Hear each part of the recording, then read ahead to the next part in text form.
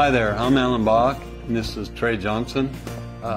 Trey and I have been friends for a long time. I've known him since he was a little boy.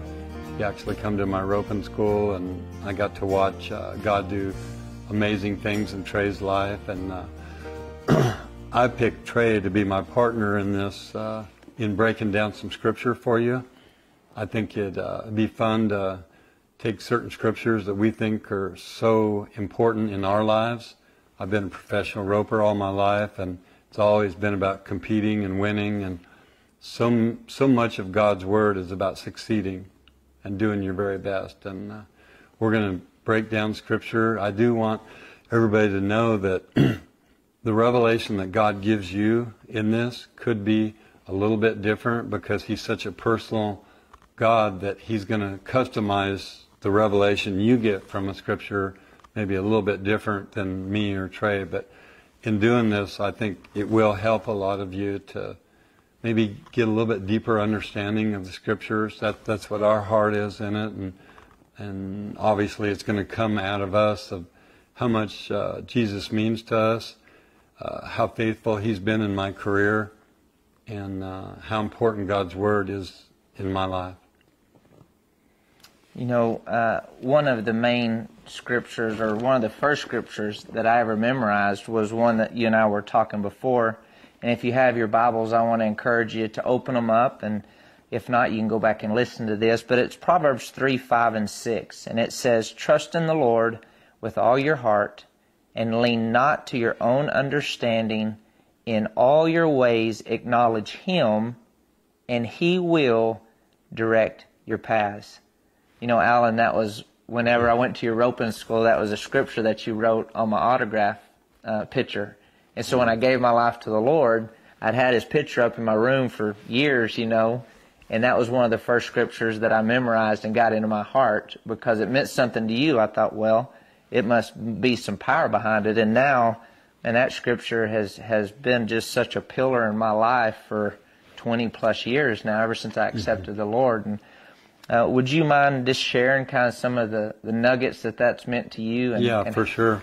I always say this, and probably not ever going to change saying it, but easy to memorize, a little harder to live by. But it's been a definite challenge in my life to trust the Lord with all your heart.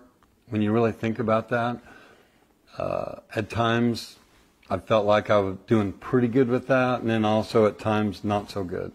But whenever I trusted the Lord with all my heart, every part of me, and then in all my ways acknowledge Him.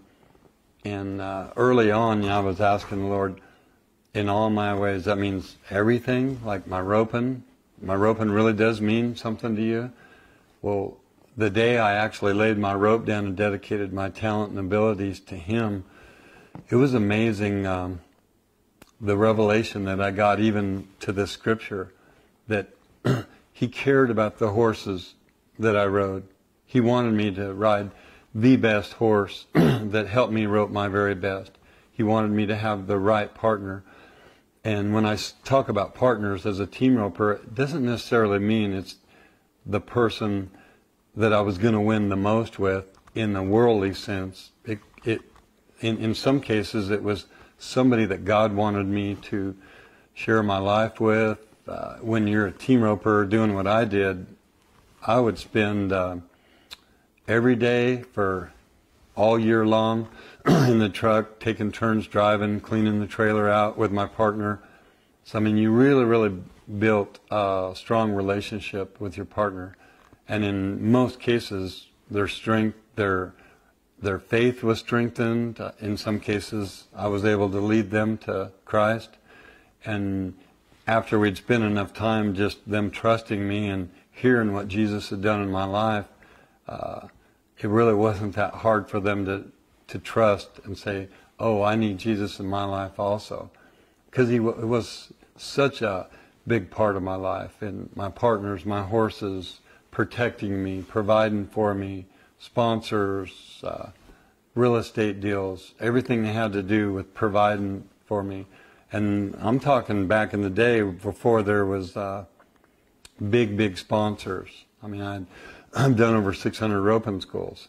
So he set me up with all these roping schools, which helped me supplement my income, and that's what basically helped me to be a good teacher and a good coach of roping.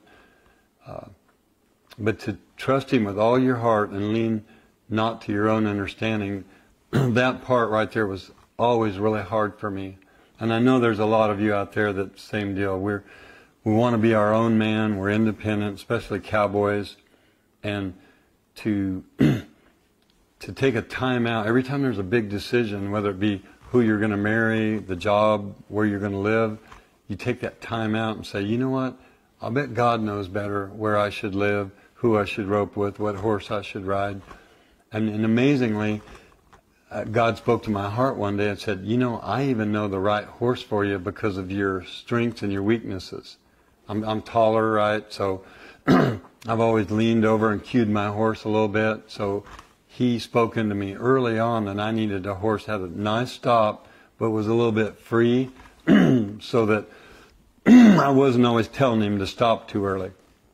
So it was just amazing, the horses he started providing me with, and I could go on and on talking about horses. And so the best horse I had, one of them come from Mexico, for goodness sake.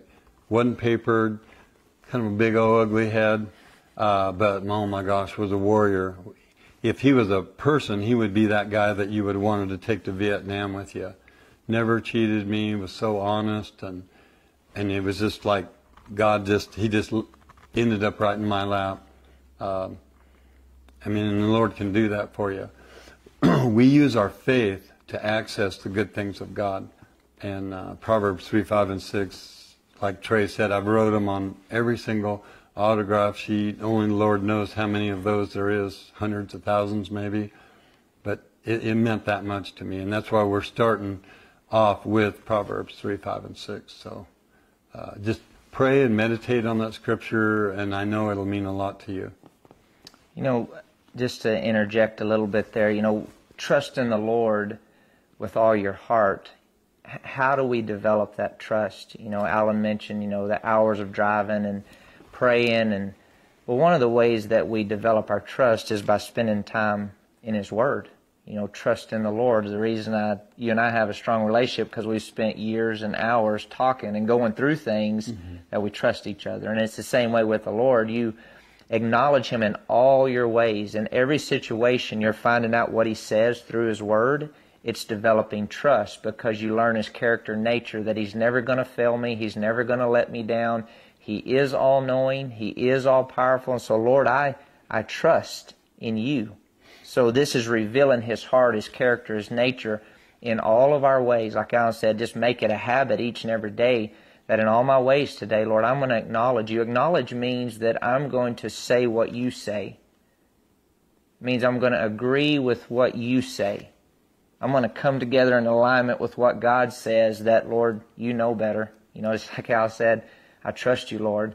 In all my ways acknowledge Him, and He will direct our steps. Notice steps, not a parked car, but steps. He wants to direct. When we're moving and we trust Him, He's going to direct you. So take steps towards Him. James chapter 4, verse 8 says, draw near to God, and He will draw near to you. So be moving towards God, be moving towards your dream. Like he mentioned, be moving towards finding that right horse, the right spouse, the right partner, the right sponsors. Be moving. Lord, I trust You. It means just like this. If you could see inside you, it means living like this. Lord, I trust You. And I'm expecting You to speak into my heart. So this is a life-changing scripture. Like Al said, it's the truth that sets us free, but God wants this to be your truth. And when it's your truth, it's life-changing.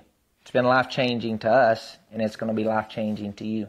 Proverbs 3, 5, and 6, get it in you, and watch God direct your steps to becoming the person you're called and created to be. God bless you guys.